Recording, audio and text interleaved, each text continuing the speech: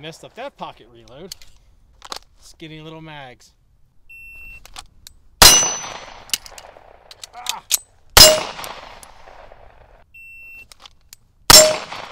Oh, missed it.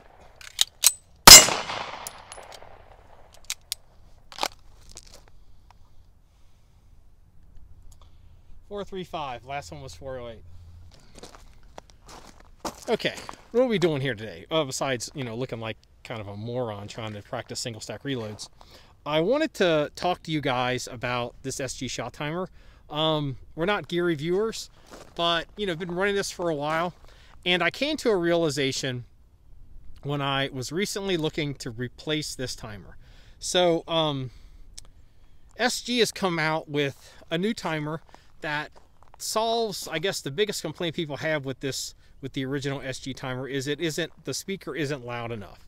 Now, let me say that there's a little bit of caveat with that, with it not being loud enough. It's probably not loud enough if you're running a large class of people and you want, people eight stations down the line to hear your timer. If you're an instructor, that's probably going to cause you a problem. Their new timer apparently solves that issue. But if you're by yourself, this timer is plenty loud. If you have electronic hearing protection, just make sure your batteries are fully charged, and you'll be able to hear the timer. Now, what I like about this timer, there's a lot that I like about this timer, and I didn't really appreciate it until I went to replace it, because like many of you, I'm like, ooh, SG has a new timer out. Let's Shooters Global, and it's got a louder speakers. So I went to go look at it. It is cheaper, and it's become apparent that they're not replacing this timer. They're just coming out with a less featured timer with a big loud speaker on it.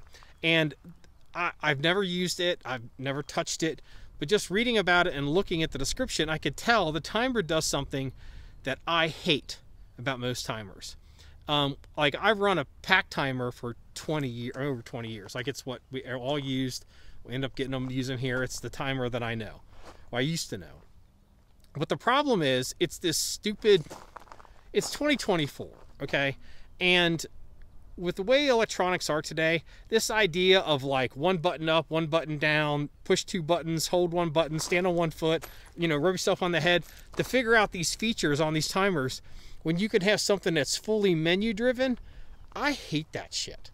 I mean, I don't mean to be a dick on video, but I hate that. And what I really like about this timer, when I went to replace this timer, was the new SG timer is just one of those. And so, it's like, well, let me look at this. I can easily scroll, and I can, look at the, I can look at my shots. I can even remember, like, every session that I just recorded, it's got, a session count. There's session, 15, 14, 13, and I can go back, hit session, and I was at 15, 14, 13, and I can go, okay, what was the details?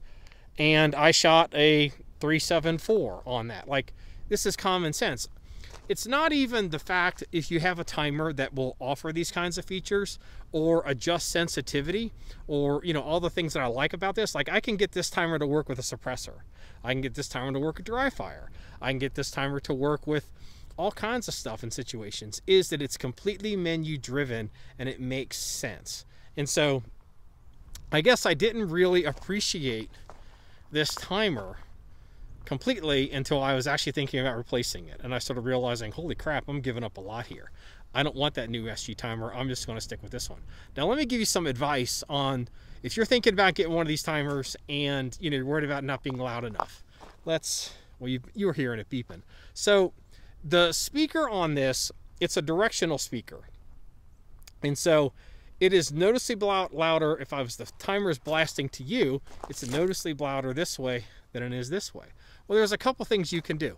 If you're running this thing on your belt and it's, maybe you're not quite hearing it or it's not quite loud enough, run it up here. You can also, take this thing, put it under your shirt, or maybe if you're wearing a chest rig or something, you could clip it on a chest rig or clip it through a shirt or your clothing. It's really pretty interesting. And also what I think you could do is you could probably rig this up to put it on a stand or